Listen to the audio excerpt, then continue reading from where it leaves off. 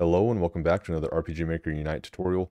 Today I'm going to show you how to bulk import your images. This will make it a lot easier for your tile sets, especially your standard tile sets, and also like your actors and stuff like this. With that said, let's get started.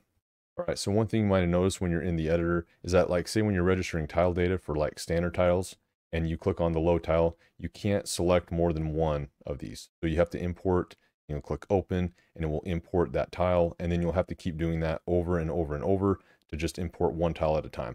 Well, that can be a little bit frustrating, and so there is a way to bulk import these. So let's get started on that. So the first thing I'm going to do is I'm going to go to my converter here, go to tile slice. I'm going to slice just an A5, for example, here, since that'll give us a lot of tiles here. I'm going to export that right into here.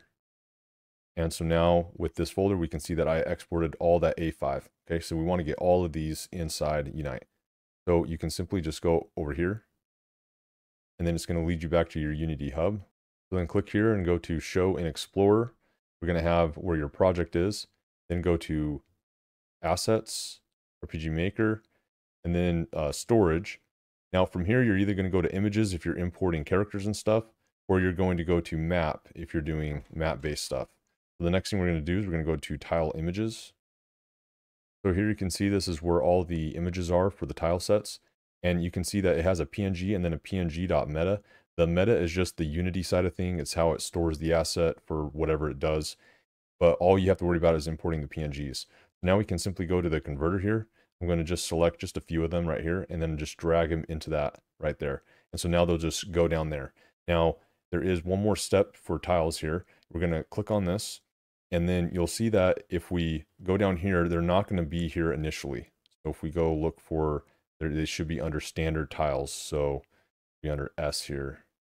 All right. So we can see that it has a couple of them, but I imported a lot more than that. So we know that it needs a refresh.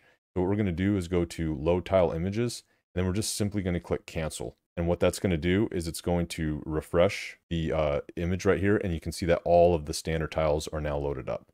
And so that is how you would import tiles. Now let's go to import some side view characters or side view battlers.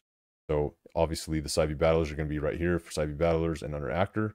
And so we can see that you can just import them one at a time here if I had them out here. But again, it would just be one at a time, and it always comes with a little bit of delay and stuff like this. So what we're going to do, we're going to clear this out. So I'm just going to delete all those, go back here and get another slice ready. And I'm just doing this for convenience. You can do this on your own, but this converter is really helpful. I'm going to go side view battlers, pick a side view battlers, just curled there. And now go to here. So I have all my side view battlers, and then I'm going to click back on storage here. And this time go to images and go to side view actors. So again, here's all the stuff. There's a meta version of each one. I'm just going to go in here and click on, now let's just do a couple right here, but I'll only go one real quick. Then we have the cast delay. So let's go to the cast delay right here. All right, so on this hero, I'm going to go to cast delay, and I'm going to go down here, and we have cast delay, Herald cast delay. So you can see that you don't have to refresh the resource when you're doing actors and stuff, which is nice. Just that tile thing, you have to refresh those a little bit. We'll click OK, and we will put, well, let's get this over here. So cast delay, and then we'll just add 4 frames and then put it at 20, just like everything else. You can see that really it's only his mouth moving right there. But yeah, so that is real quickly how you can bulk import images into your projects. So hopefully this video was helpful. If you have any questions, comments below, Steam Forums Discord will get you figured out.